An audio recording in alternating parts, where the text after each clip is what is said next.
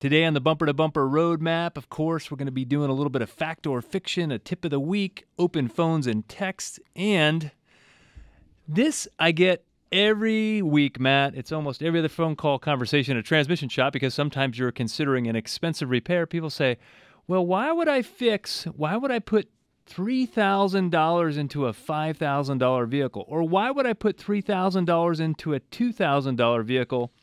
And my instant answer is, that equation would totally make sense if you were in the car buying business, buying and selling cars.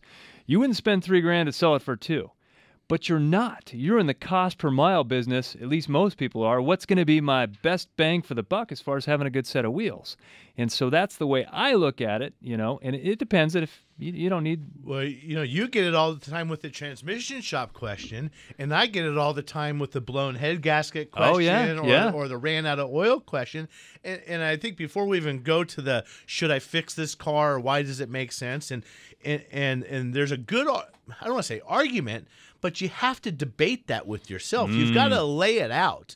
But the one common denominator, and it may not be so much for you, Dave, with the transmission things, they're usually avoidable problems. Oh, yeah, a lot of times they are. And we talk about the good way to ruin your car, driving it the extra mile on the off-ramp or overheating it, or always saying no to the stuff they tell you at the auto repair shop. Usually our regular customers who allow us to maintain their car, they don't have that big question. They never have to have this debate with themselves or their spouse or their parent or their child or themselves standing in the mirror. So that's the first thing is let's make sure we're taking care of our car. But then you're right. So what's the we could talk about all kinds of expensive cars, whether it's a $20,000 car that needs a $10,000 engine, or whether it's a Tahoe that a week ago, it didn't make any noise and ran fine and it was worth, I don't know, $11,000. Right. But the motor blew up today, or suddenly it's got this rod knock or something, and it needs an $11,000 motor engine. Is it worth it? Well, that you have to. The answer oftentimes is yes. Sometimes it's no. But you have to have someone, like you said, Dave, to have that conversation with. And the 23-year-old kid across the counter with no life experience, he's not the guy to ask that question. Working at just schlepping oil changes or at the discount coupon repair shop or whatever you have, is not that guy. So how do we look at that? I mean, there's.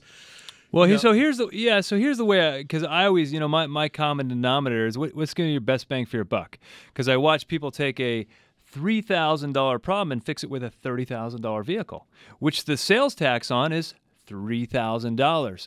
So it's kind of an emotional thing. Like, am I wasting money on this old car? And sometimes people are looking at an old car that's not an old car. They say, well, definition of old car is like 6 years old, and some people's 15. We had a caller last week. She goes, "Oh, it's got a bunch of miles on it. It was like 120,000." I'm like, that's barely broken in. Yeah, we're not talking about a '78 Buick. Yeah, no. So the perspective of what's a good car, what's a tired out car, when do I punt this car and put it out to pasture? But in your explanation, okay, so there's $11,000 Tahoe, the motor goes bad for whatever reason, and it needs, let's say, a $10,000 motor.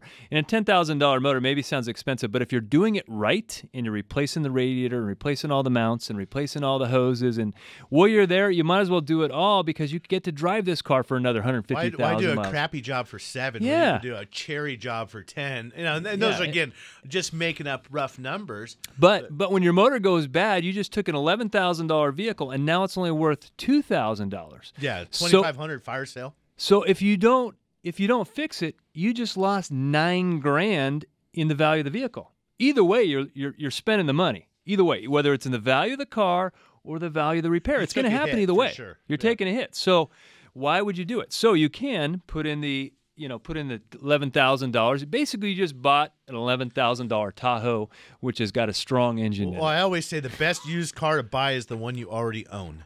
So, but let's look at that. So the question, so here you are sitting with this. So here's how we approach it at Virginia Auto Service. We're going to look at the car and say, okay, if it needs this repair, and it's a very holistic approach. The engine is not just we're just not unbolting an engine, bolting another one in there.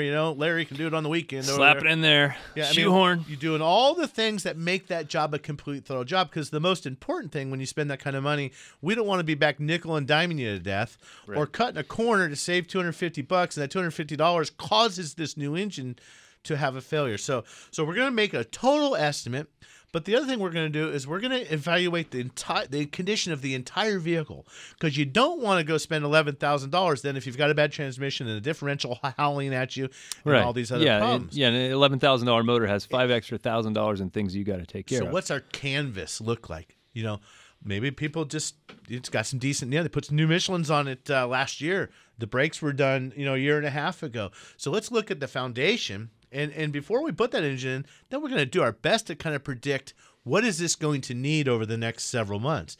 And we can put that all together and predict some things and price it out. And then you really start to look at this picture. Now, if you just hate your car and the thing's a total piece of junk and it's just been abused and haven't taken care of, sometimes, and we'll tell you, hey, man, because if we do this job, whether you like it or not, we're married now. We own this. Yeah, this car even farts over the next 2 years. You're calling us up, so we know what we got to do. Now, there is a point in case where, let's just say your motor goes, and you say, I really don't want this vehicle. I just need to get it running so I can do something with it. Well, sometimes we do put in used parts. Sometimes we don't go all the way to doing as much stuff. But that's the conversation that has to happen. But you're talking earlier about you just every time you go to the auto shop, you just say no. And I get why people do it, because there's some auto shops out there that are overzealous. They'll sell you everything, whether you need it or not.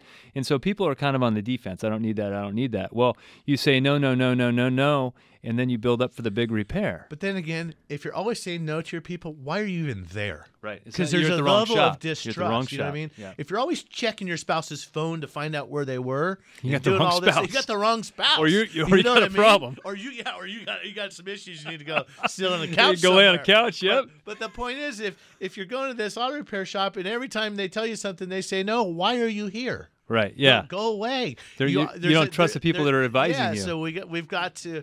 That's a whole another topic in another show. But so I guess what we're saying here, Dave, is you don't have to have a knee-jerk reaction to no, it's too much money. You really got to just pump the brakes. Yep. The other problem when you have to buy a car, that's when you go then make bad decisions that you pay for a long time. You don't want to shop for groceries on an empty stomach, and you don't want to go car shopping when you don't have a vehicle, because you're going to buy the first wrong thing you see. Yeah. That's the thing, is sometimes it's better even to fix a car, even if you're not going to keep it long term. Fix the car, give yourself 6 months or a year, and have a plan for the next vehicle. But now you actually have something to trade in if you're going to trade something in, versus going down to the dealership and trying to negotiate. Well, I got this trade, but it doesn't really run because it's down there at Tri-City Transmission. You know what I'm saying? Mm-hmm. It's just a weird conversation. So sometimes it's worth fixing it and saying, okay, I really don't love this car. And the question I ask is, before this car broke, were you already thinking about getting another car? Because that weighs into the decision. Yeah, I already was. I hate this car. I don't want this car another minute. Okay, then let's not fix it. Cool. Yeah. Punt.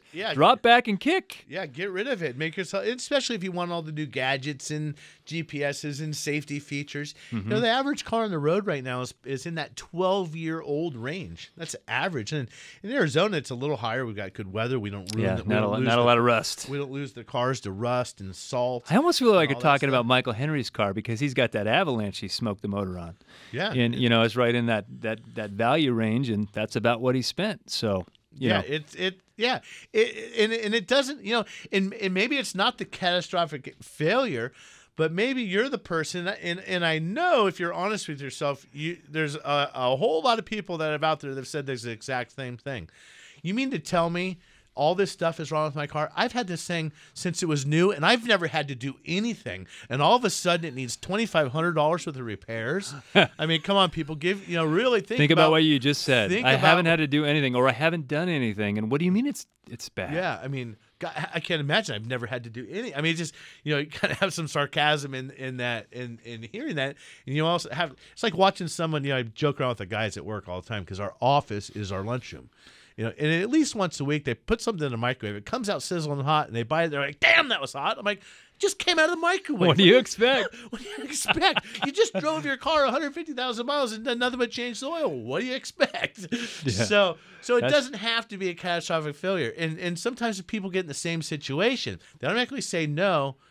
I'll just go get a new car. Well, really think about that. Yeah, you gotta let that marinate on your mind. You gotta consider your options. You gotta consider, is there changes coming down the road? Are you thinking about having kids? You don't need to necessarily fix a 2-door sports car convertible if you got your wife's pregnant with twins. That's okay. Maybe we don't fix it.